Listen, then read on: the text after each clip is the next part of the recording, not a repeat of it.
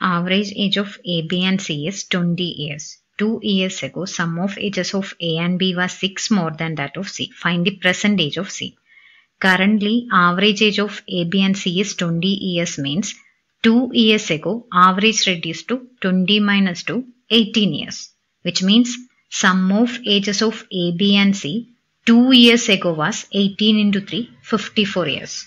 That is, presently average of A, B and C is 20 years means sum of ages of A, B and C presently is equal to 20 into 3, 60 years.